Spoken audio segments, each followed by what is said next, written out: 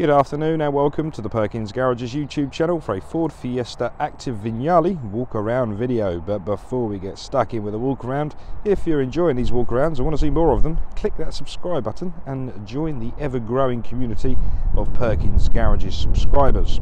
So this here is a Moondust Silver Ford Fiesta Active Vignale MHEV. So that is a mild hybrid electrical vehicle. So what that means for you, the user, is there's no plugging in, there's no waiting for it to charge. You simply jump in it, drive it like any other vehicle and get some very competitive MPG at the back of it, which is partly thanks to the 1 litre EcoBoost engine producing 125 PS of power. That 125 PS of power is then transmitted through the front wheels through a 6-speed manual gearbox. The vehicle itself is on just over 1700 miles, but like always I'll get the exact number once you're on the dash.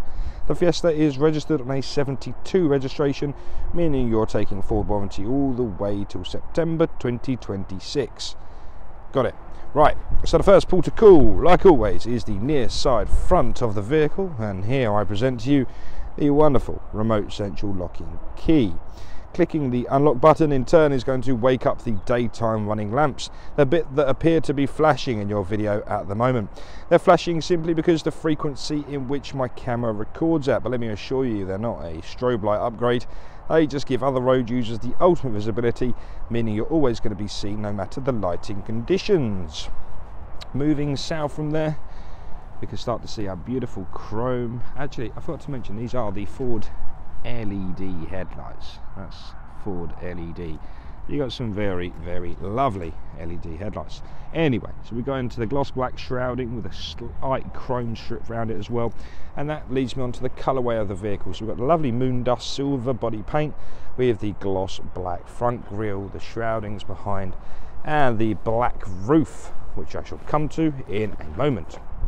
Before we walk all the way around it, I was just going to say this bit underneath the number plate, that little dully black bit, is a front-facing radar responsible for some of the driver assistance pack, such as pre-collision assist. Again, I'll cover the assistance pack in its entirety once I'm inside the vehicle. Moving ourselves around now, we get to these beautiful 17-inch machine cut alloy wheels. So machine cut give it a silver shiny face with the again gloss black just behind. The active Fiestas have a raised ride height, so I believe it's 26 mil higher at the rear and 9 mil higher at the front, ready for an active lifestyle or active driving. So I'm just going to draw your attention back round to the windscreen.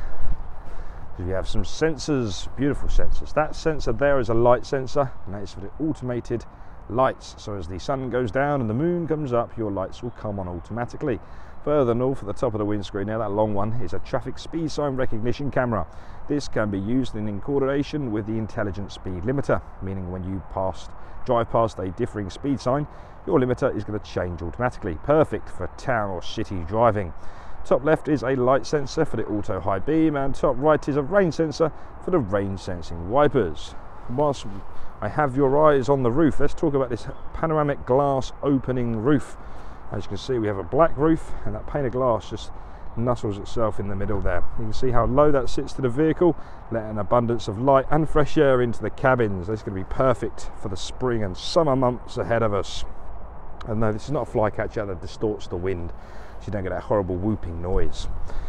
Back down to the body of the vehicle, we're going to lock the vehicle like so with the key, because on the door handle we have those 4 wonderful lines to say we have keyless entry.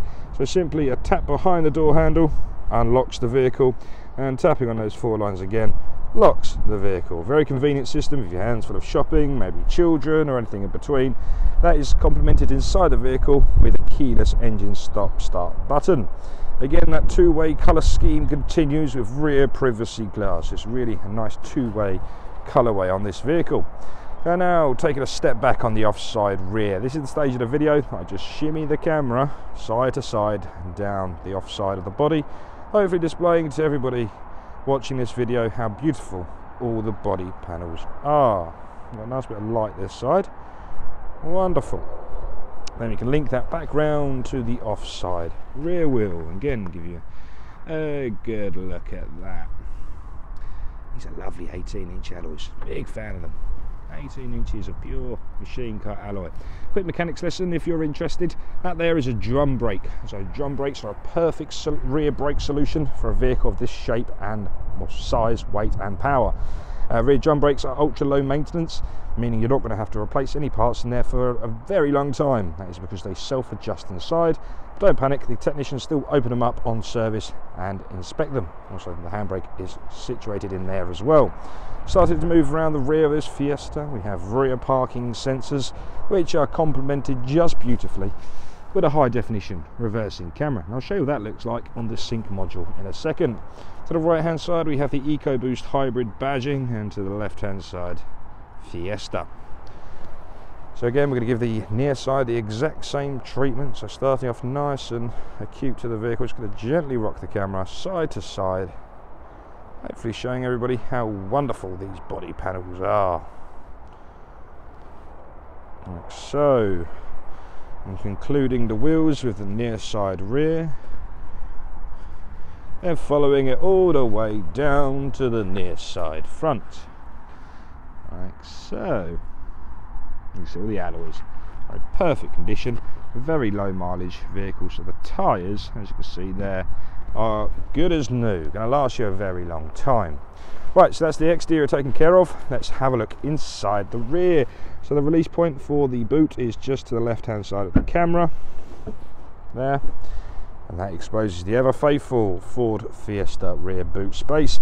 Fiesta's been a staple of the British motor industry for a very long time. That's because of the versatility of it. They're not too big and cumbersome, but you still pack a punch in the rear. They're a bit of a TARDIS system, so big enough for a couple of suitcases, a couple of little doggos, or a baby alligator if you have one.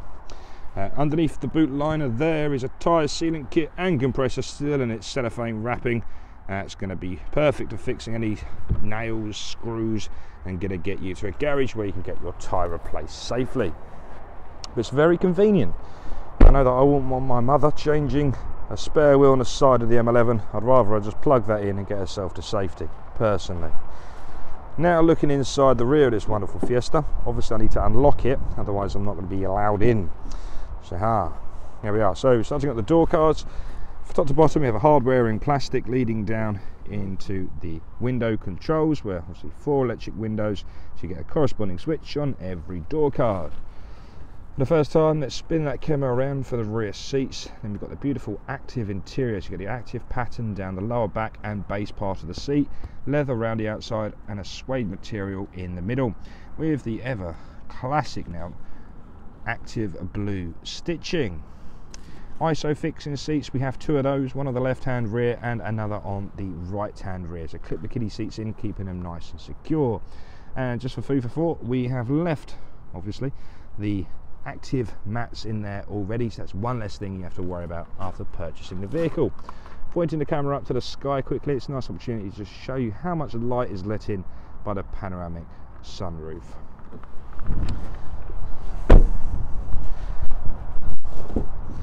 Let's go have a look at some goodies, shall we? I've just realised my microphone was on a different journey, so I'm sorry if you didn't hear any of that. Okay, so on the door cards again, hardware and plastic leading into a synthetic soft touch leather into all 4 window controls, rear window locking and electric mirror adjust at the front, with interior locking found just left of the door handle. And for the last time, let's spin that camera around, showing you the front driver and passenger seat. So again, it's that nice ebony leather, perforated down the lower back. We have the suede section there as well, leading into the base part of the seat. Again, fantastic condition leather, lovely suede in there as well. These are manually adjustable seats, so you have a rear tilt, a height adjustment, and forward and backwards is done on the conventional rail just underneath the seat. I'm just going to jump inside the vehicle now. You may hear a little bit of distortion on my microphone, so please just bear with me a moment.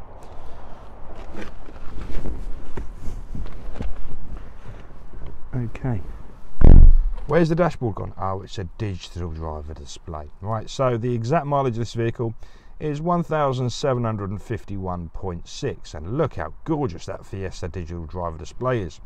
So like I mentioned earlier, the keyless entry system is complemented with an engine start-stop button. To press your foot on the clutch, the light goes green, one click on there and that wakes everything up, turns the engine on, etc. So to begin, I'm going to give you a quick tour around the screen ahead of us. So this is the brand new driver display. So the left hand side is a coolant temperature sensor with a digital speedo in the middle. The bottom section is the odometer, ambient air temperature and a digital readout of the fuel gauge with a bar graph just to the right hand side. RPM times 1000 counting the revolutions of the crankshaft, also known as the output power of the engine. In the middle section there we have a display we can flick through. So the first menu is a hybrid gauge, and then we're into live tyre pressures, followed by the fuel economy. So it's been averaging 42.7 for those that are interested. There you go, 42.7 over the duration of the vehicle's life. Coming down, so yeah, we can then click on the menu button, and then we can go to select screens, and from here you can select what you'd like to see. So if you don't want to see hybrid gauges, you can unselect that and maybe go for traffic signs instead. Coming out of there, we've again got your audio for your stereo, navigation, phone settings, settings for the screen, so in there you can see things such as oil life, tyre pressures and local hazard information. And we've also got display settings, so you can change it to kilometres an hour if you wish. You've got the tachometer and the eco coach. Fantastic. Right, so there's a couple more party tricks with this screen. Being an active, we have selectable drive modes. So I'll show the button in a second, but that includes a normal, an eco drive mode, sport, slippery, trail, and back to normal. But whatever, let's go to sport, let's go slippery. Whatever mode you put the vehicle into, it's going to change the aesthetic of the screen. So now in slippery, you get a nice icy blue screen look. So it gives you a different aesthetic. Fantastic, very nice indeed. Big fan. Right, I'm just going to slide my chair back a little bit. Otherwise you might just see all knees for the next bit. So, dig out my microphone as well so you can all hear me. Marvellous. Right, thanks for your patience. The right hand side of the steering wheel is the arrows, return and OK menu button to control the screen ahead of you. Below it we have a voice command to pick up, decline and previous and next song function. Left hand side of the steering wheel is where you find the buttons for the cruise control. So left is your cancel with your set speed plus and minus in the middle, standby is top right, speed limiter bottom right, then we have a volume plus, a volume minus and a mute button at the bottom of that cluster. Progressing now into the central part of the vehicle, an old school 7-click handbrake there. We have tension, sprung tension cup holders there, so your coffee's not going to go flying everywhere. Somewhere to put some change. Down there, 3 different buttons. One there is going to be selecting the drive mode. This one will turn off the traction control, and this one here will turn off the automated stop-start. The 6-speed manual gearbox controls, gear stick is just found in front of it, and I love these gearboxes. It's a very positive sensation. They pop in and out just lovely, and yeah, the construction of the 1 litre eco boosters, you get the power come in nice and early in the power band, meaning they rev higher. So that's why we have the 6th gear to lower the revs when we're cruising, and then we can get some very good MPG because of it.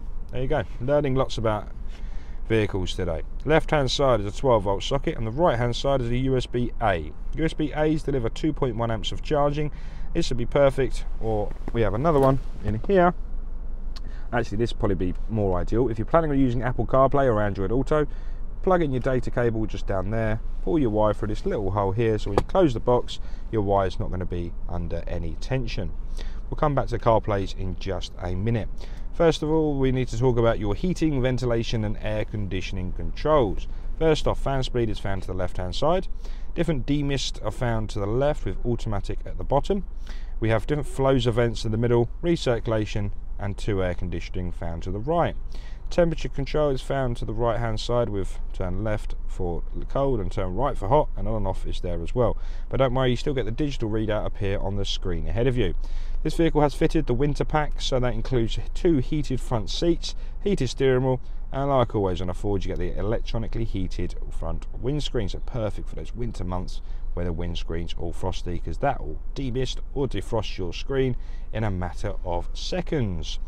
Moving your attention back up to the screen now, so this is a Sync 3.4 module. We have the dark blue band at the bottom, so we know it's the updated software. It is very nicely constructed. The software is fantastic. Starting off audio, bottom left, so your radio. You have different sources such as FM, DAB and Bluetooth audio. Back out of there, next up is your phone. So this is for Bluetooth connectivity. Click the add phone, pair your phone via Bluetooth in your settings. Next in the middle is the sync navigation. I use this system all the time on my vehicle opposed to Apple CarPlay because I like it.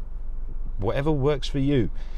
For example, you'd like to come to Perkins Garages to have a look at this Fiesta. You shall need Charlie Mike 776 Sierra Alpha. Click the search box and that will navigate your route here to Perkins in no time at all. And don't forget, once you click start, you can have the directions appear on the screen in front of you. And after you've got used to this screen, you've used it a while, you can save your favourites, points of interest, and things such as that in there. So if you did need to quickly set your navigation without touching the screen, you can go through the menu in front of you, which I think is a very nice feature. Now we're just going to click back to the home page. I could have just clicked settings, to be honest with you. I said to you earlier that I'm going to show you the driver assistance pack, and that includes goodies such as your speed limiter, which can be set to intelligent in there. Look, intelligent.